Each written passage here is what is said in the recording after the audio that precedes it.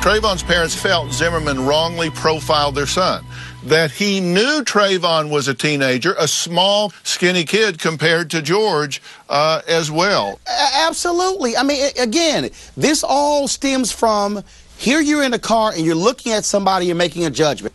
George Zimmerman locked in on a racial stereotype. Black kid, hoodie, got to be up to no good. We used to have some crimes. When I see a white kid, okay, even in an area where there might be some crimes, I'm not thinking, uh-oh, that white kid could be a burglar, that white kid could be trying to harm somebody. No, I'm giving him the benefit of the doubt. And what I want folks to understand out of this case is don't sit here and prejudge young black kids. Don't just assume they are thugs. Don't just assume that somehow they're getting into trouble. George Zimmerman had no reason whatsoever to label Trayvon a suspect, and that is what is shameful.